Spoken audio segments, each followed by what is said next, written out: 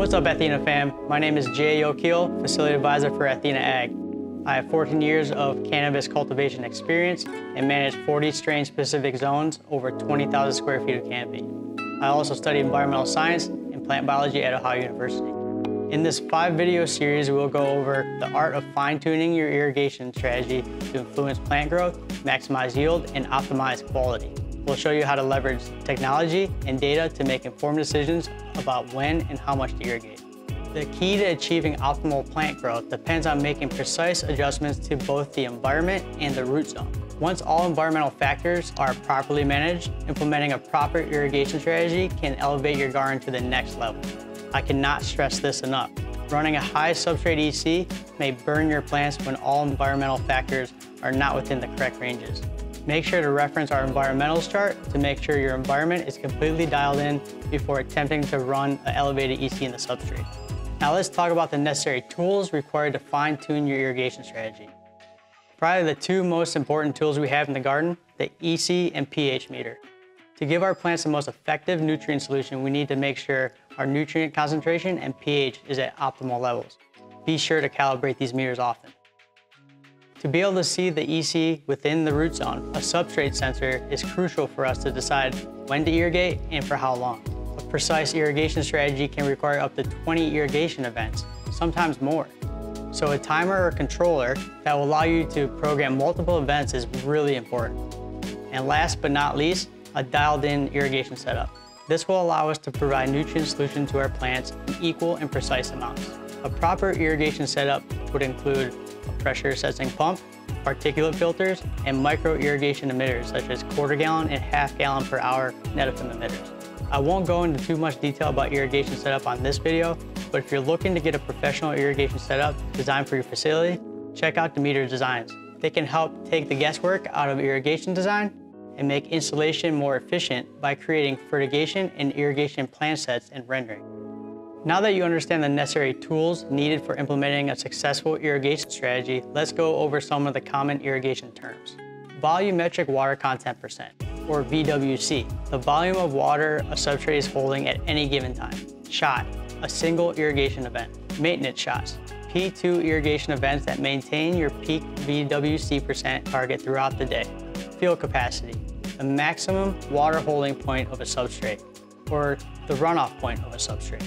Full saturation, when a substrate can no longer hold any more water and VWC percent can no longer increase. Runoff, the water that is drained from a substrate. Dryback, the period between irrigation events when the substrate is drying out. This is the difference in VWC percent from the last irrigation event of the day to the first irrigation event of the following day. Additional dryback, the decrease in VWC percent that occurs during P3 after the lights turn on and before the first irrigation event of the day. I like to use the saying, transpiration before irrigation. Pore water EC, or PWEC, the EC of the water within the pores of the substrate. We also refer to this as substrate EC in these videos. Input EC, the EC of a solution applied through irrigation events. Peak VWC percent target, the VWC percent established by the last P1 event and maintained through the day by P2 phase. EC stacking, the strategy of limiting runoff and/or increasing dryback to increase substrate EC. Now let's talk about your substrate. Selecting the correct substrate size will allow you to have more control over your VWC percent and substrate EC. Think of a 1-gallon pot as a Ferrari and a 5-gallon pot as a semi-truck. The Ferrari is much more agile compared to the semi-truck, making it easier to change directions and weave through traffic to our desired destination more quickly. The same concept applies to controlling our substrate EC and VWC percent. The smaller the substrate size, the faster our dryback will be, making it easier to adjust water content and substrate EC with strategic irrigation events. The type of substrate size we use needs to be predictable and consistent. This is why I recommend using either 100% cocoa or rock wool. Both substrates consist of a single texture throughout and do not contain any aeration materials such as perlite that could give us false readings when using our substrate sensors. In my opinion, 2-gallon cocoa pots or 6x6 rock wool cubes are the most ideal substrates for a precise irrigation strategy. Both substrates have predictable drybacks and are easily manipulated with irrigation events. Thank you for joining me in this video. We covered the essential tools and terms of precision irrigation. setting the foundation for optimizing plant growth. Understanding these basics is vital for a successful irrigation strategy, but we have just scratched the surface of precision irrigation. In our next video, we'll dive into crop steering and irrigation events.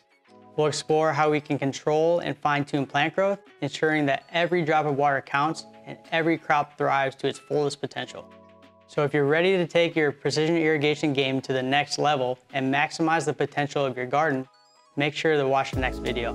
Don't forget to subscribe, hit the notification bell, and stay connected with us as we continue to discover how to create a precision irrigation strategy.